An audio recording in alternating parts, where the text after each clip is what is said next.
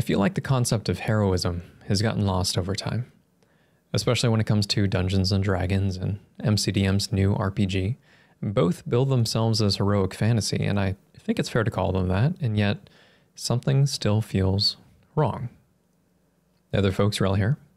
Today I wanted to share some thoughts on the concept of heroic fantasy and get your take on it too, because I've been thinking about it a lot lately while developing Distal, my new TTRPG, which you can support on Patreon.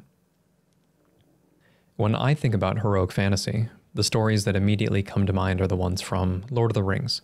People overcoming extraordinary odds, not because they know that they will succeed, but because they know that success is not likely and that they need to try anyway. Depending on what kind of dungeon master you are, this may be how you run your campaigns already, but you're almost certainly not in the majority. In the mainstay of Dungeons & Dragons campaigns, you are the big, powerful heroes. You enter most fights with full health because you had a good night's sleep. There's never any long-term damage for being on the brink of death, and there is rarely ever any real danger put in front of you in the first place. That's not heroic fantasy. That's basically power fantasy.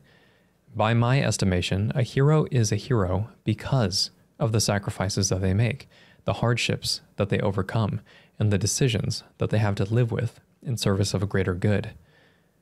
I'm a big fan of when a game's mechanics supports its themes, and if you take Dungeons & Dragons at face value, the mechanics don't really support the narrative that sacrifice is important. Characters begin as an above-average person that become demigods very quickly. Resurrecting dead characters is easy to perform, and a brush with death is barely a scratch.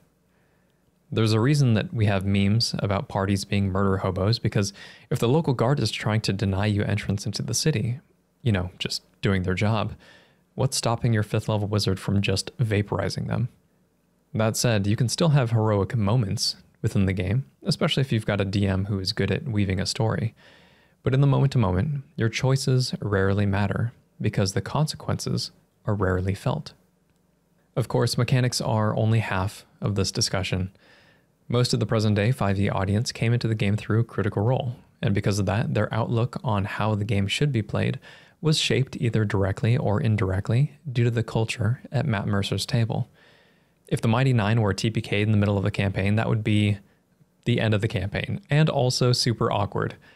If a beloved character dies off, you want that death to have some incredibly powerful meaning in the moment, a larger impact in the story.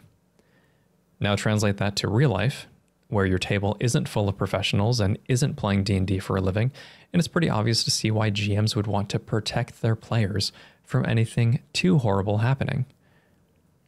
If you lose a character that you've spent months crafting, you might just quit the campaign instead of coming back with a new character. If your character has to make really hard decisions that would impact their mental state, that might end up going down a path you don't feel comfortable role-playing or playing at all. In other words, creating real consequences at the table has a bunch of real-world baggage to sift through, and it makes sense that not everyone would be down for the hard things that a traditional hero needs to do. With all that said, and for those who are willing, how do we get back to feeling like our choices matter? You can obviously homebrew it all into 5e, and make sure that your party is on board with the type of game that you want to run. You can add permanent scars or exhaustion when you go unconscious. You can get rid of revives in your world, and you can slow down the leveling curve or make sure that the world at least keeps up with you. And you can run a setting that feels less whimsical and more heavy. But the game would barely be 5e anymore.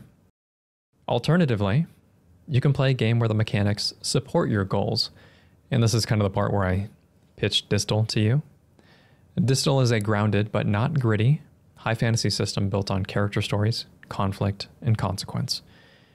Each character is adventure-worthy, and their backstories are an important part of their design. You develop an organization for your party during Session 0, immediately embedding those characters in the world and giving them a reason for doing what they're doing. Distal focuses heavily on the people that you meet, the decisions that you make, and how your character's outlook changes as they continue to endure the hardships of life as an adventurer. At the same time, we don't needle you about how many rations you have or how far a horse can travel in a day. We focus on the narrative of the world and your character's place within it.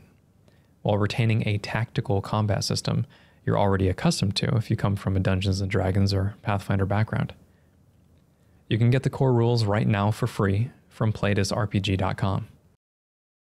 If this video has been interesting, helpful, or entertaining, please feel free to like, subscribe, tell your friends about the channel, and let me know what you think about the concept of heroic fantasy, and whether or not you think that it's a deserved title, or if we've strayed too far from the mark.